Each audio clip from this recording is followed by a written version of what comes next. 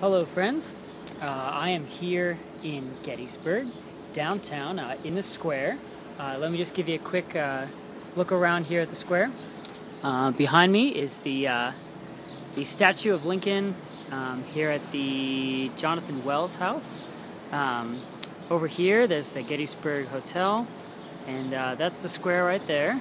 It's actually a circle, but we call it a square. Across there's a bank. Over there's the House of Bender, the blue and gray bar and grill, and if you go up that street, just right up there and then around the corner is where I live. Over in that direction is the campus. Walk about 10 minutes, either north like that or west over there, and you'll get to the campus in that section of town. So I wanted to just shoot a quick video and update y'all on exciting news and plans for this upcoming school year. By God's grace, we're starting a new chapter in my ministry adventure, and I will be transitioning to lead the campus ministry at Shippensburg.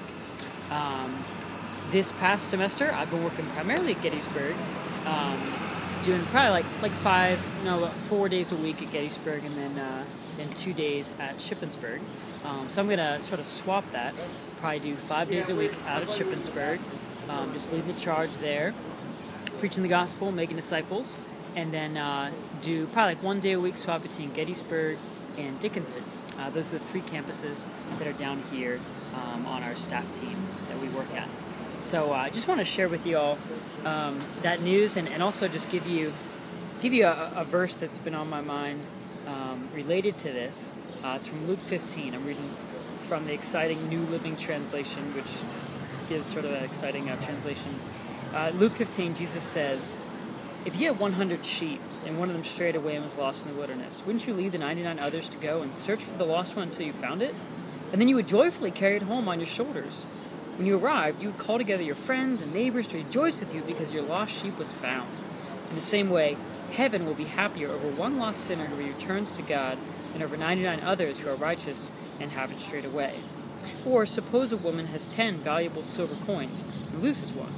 Won't she light a lamp and look in every corner of the house and sweep every nook and cranny until she finds it? When she finds it, she will call on her friends and neighbors to rejoice with her because she has found her lost coin.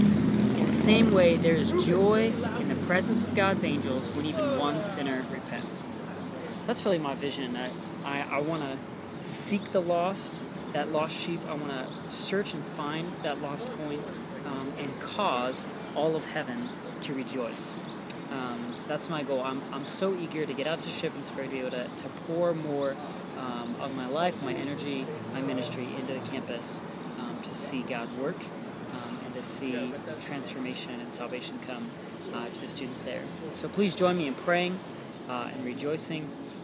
There are so many details, so check out the PDF newsletter that I've attached to this email, and you can get all the details of how to be praying this summer as I transition ministry to Shippensburg this fall. Thanks for watching. See ya.